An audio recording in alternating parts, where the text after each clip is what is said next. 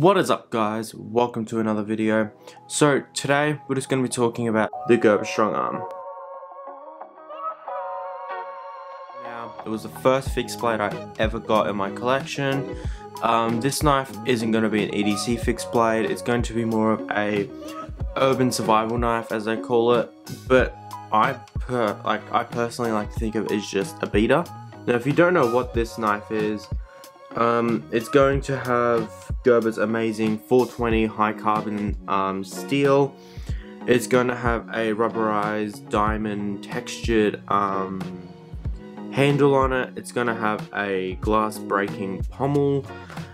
It's going to have its unique sheath that a lot of knives, I think this is the only Gerber that has this sheath. It's going to have a built-in section into the knife for the actual sheath part, which stood out to me as just outstanding.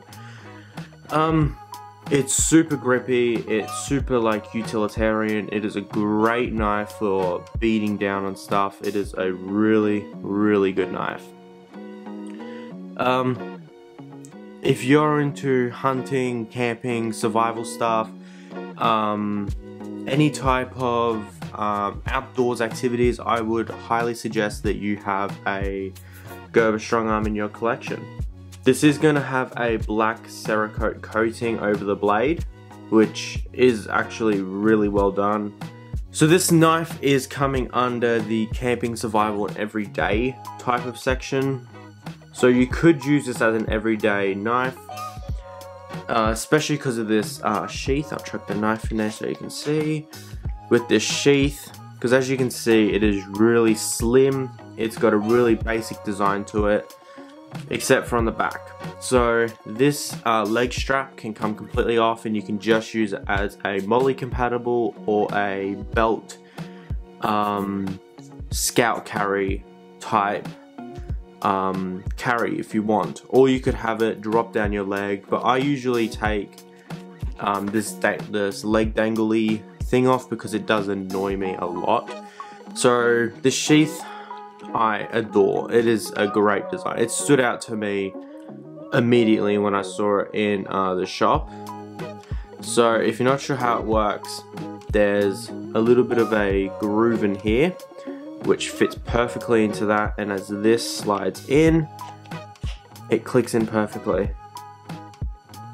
So yeah, it is a really great design, and I think it's probably one of my best fixed blades in my collection, other than my Essie Azula, which, as you can see here, is my everyday fixed carry blade. I have done a review on it, which is going to be up at the corner, and it is a great EDC fixed blade. We're going to be talking about outdoor type survival fixed blades, which of course, if you were stuck, let's say out in the woods or something, you went hiking, you got lost, and you have to spend a few days out in the woods trying to survive, this is 100% the knife I would want in my survival pack, because of just how well it's built. It is a full tank construction, so if you're not sure what that means, the blade goes straight through the handle, and as you can see, that is a part of the pommel. It is a great knife. If you are looking for a great knife, this is 100% the knife that you should have in your collection. And if you're more for something that's a little smaller, something that's more of an EDC fixed blade, I would say go with the Essie Azula or any type of the Essie line in their small size knives, because they are outstanding. So as you can see here, the knife does have a, it's probably, I would say it's more of a quarter serration on it, because the blade does go a fair way. So I'm going to say that's about a quarter serrations on it, which is, Gerber serrations are always done really well. But you can get it in just a fine blade, a fine edge. So now if you're not 100% sure about if you want to go serrations or fine edge, I would say go the fine edge, because you can sharpen it a lot easier, but serrations do last a lot longer. So they do have their pros and cons, as in when serrations do go dull or you break a serration, you have to go through a really long process of refiling them and trying to get them back to that pointed tip. But with a fine edge, it's a lot easier to sharp. You just have to get that, you just have to get the burrs and everything, and just do your normal sharpening routine and then get it back to that edge. Which mine is okay sharp. I have used it to cut wood and I haven't sharpened it since then. So that's probably why it would have a few probably burrs on it and it wouldn't have a very good edge on it. But I am gonna have to sit down and give it a really good sharpen. Now, I do have a problem with the 420HC. That is also on the Gerber LMF2. I do have an issue with it. It is that it is extremely difficult to sharpen. Because I find it's like sharpening a piece of ceramic. That's what it feels like.